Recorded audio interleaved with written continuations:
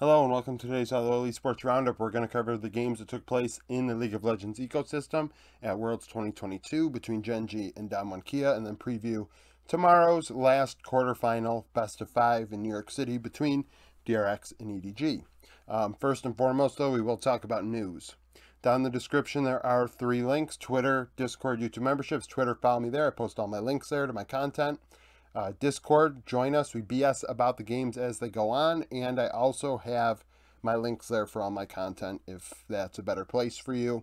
And then lastly, YouTube memberships, $3 a month. You get a badge in the comment section. You support me. I'd appreciate it. $10 a month. You support me even more, and you get extra content, including who I believe will win this series later on after this video comes out. I am now 66-20, I believe. So we're really doing well, really crushing it. Or 65-20, either or. Now, for news, so some people are going to say this is old news. Last couple days I've said I'm not going to touch on it until it's official on Leaguepedia. Jankos put out a video today confirming the speculation that G2 had allowed him to look elsewhere for a job. Flackett is also on that list, but it is not official, and he has not said anything, so I'm not going to comment on it. Jankos being out, he had a 265 KDA, 581 CS per minute, 81.8 KP in Group B at Worlds. That was the highest level of competition he played, so those are the stats I pulled. 80% KP, very good.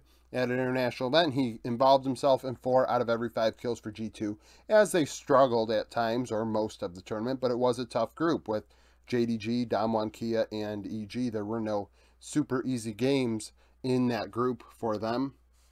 581 CS per minute. Now that the meta has shifted more to carries to a degree, something above 5.5 is sufficient, especially with an 80 KP. So he was doing both fighting and, getting farm. 14.5 kill share, 19.7 gold share. You'd like that gold share to be lower. And the kill share to be higher. 14.5 kill share with a 19.7 gold share indicates that, you're eating up a lot of gold for not getting a lot of kills. 5 champions in 6 games. Obviously, champion pool is not an issue with Jankos. Jankos has been around the block for a very long time. Going to be 28 years old next July. Now, the player I cited after him is Alex. G2 currently have no academy team. They do have an, I believe, all-female team. But their academy team, G2 Arctic, disbanded at the end of the year. They've had G2 Heretics before, G2 Vodafone, I think, as well. But Alex was their jungler, 153 KDA, 535 CS per minute, 72 KP. Pretty standard numbers outside of the KDA. The KDA is obviously downright dog water. 1.5 KDA is very bad. 22.2 kill share, 17.7 gold share. That is more what you expect out of your jungler. Obviously, the summer meta, these numbers I pulled for him are from the Spanish League playoffs. 3 champions in 5 games. I doubt G2 go internally to replace Jankos, but that is their internal option, right? Just my 2 cents on it, without really getting into free agency stuff, because that's going to come after Worlds. I believe that I wouldn't be shocked at all if he's in the LEC or LCS next year. Jankos is going to be somewhere. Whether he wants to retire with a bag of money in the LCS or he wants to retire in Europe is up to him. But I believe that he will be on a team that's competitive for a world slot next year. Not necessarily not G2 level of like potential to win worlds, but you know what I mean. Now, why are you here? Well, it's because of Gen G and Damwon Kia, right? So this series ends up being 3-2, but not in a way, well, actually in the way that a lot of 3-2s happen, I guess, right? Gen G won the first 2 games, Damwon Kia won the next 2, and Gen G won the last one in a 45-minute affair in a team fight in top lane that looked like it was doomed for Gen G.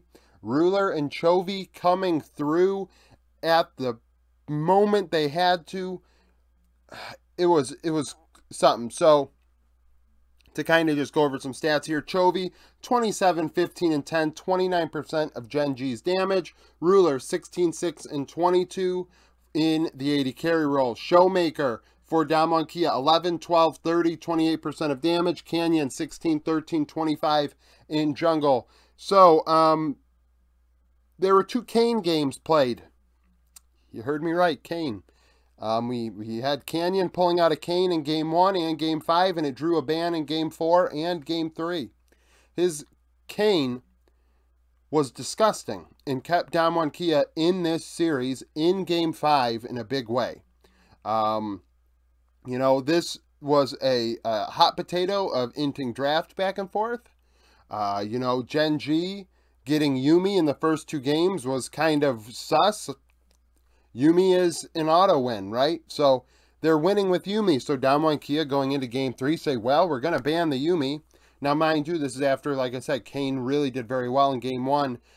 Gapped Peanut. Peanut looked, out of both teams, out of all 10 players, Peanut was definitely the worst player. Followed closely by Doran. Doran also played atrocious.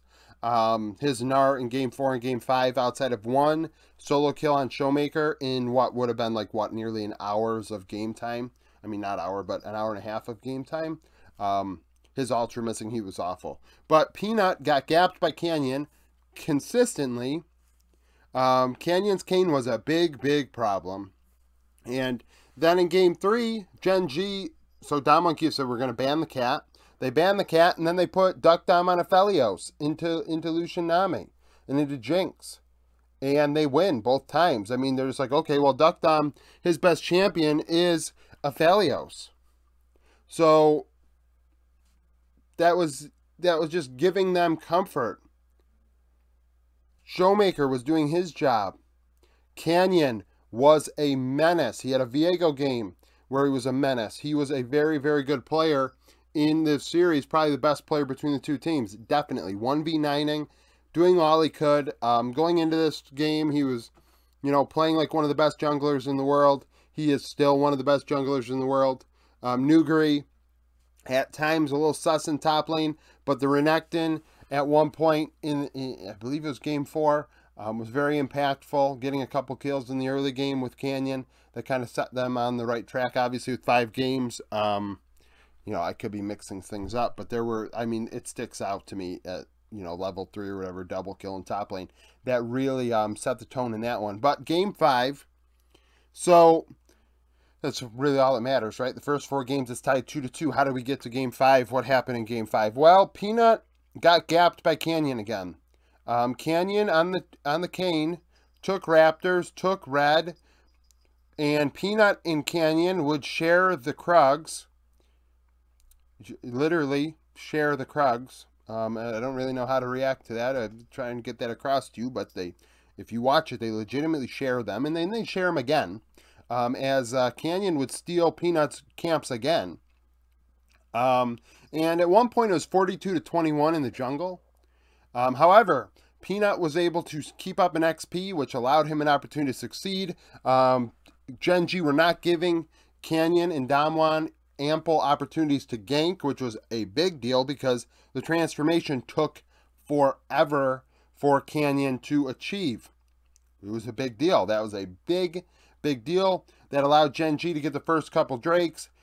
Third Drake they would lose, then they would take the next one. They'd go to Soul Point, and then there'd be a couple situations where Canyon would steal. Canyon would steal a Baron, I believe. I believe he stole a Baron and a Drake, or 2 Drakes. He had 2 steals. And it was a Baron and a Drake. And the Drake matched Soul Point. And you know, there were moments there's so many moments in this Game 5. I mean, Showmaker had a beautiful 4-man on Syndra when Gen G thought he was out of it. They thought they had a 4v2 opportunity. Turned out being a 3v4. And you would think to yourself, well, still, if they have 4 and they have 3, they should win. But Syndra's ultimate was spot on. And honestly, was a massive, massive deal. Dealt a ton of damage. There are a couple ultimates in this series where Damwon, like Duck Dom's Aphelios, I think in Game 4 dealt a ton of damage to end the game. Like it was disgusting. But Game 5 ends up being decided in top lane where Gen G are cornered around the alcove almost on the Damwon Kia's side of the rift, on the red side of the rift, like they had nowhere to go. They were going the wrong way. And it was a 5v5, and they were in a corner, and they fought their way out of it. Ruler had, I believe, a triple kill. Chovy dealt a ton of damage on the Victor. His Victor was online. Obviously, a 45-minute Victor is going to do a lot of work.